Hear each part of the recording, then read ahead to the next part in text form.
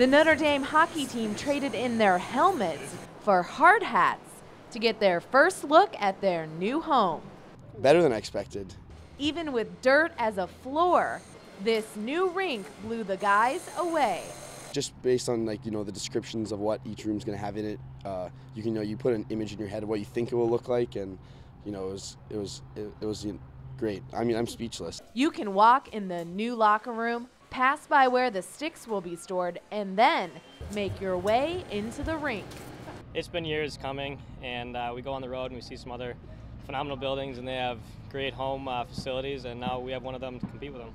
But head coach Jeff Jackson isn't joining in on all the fun just yet.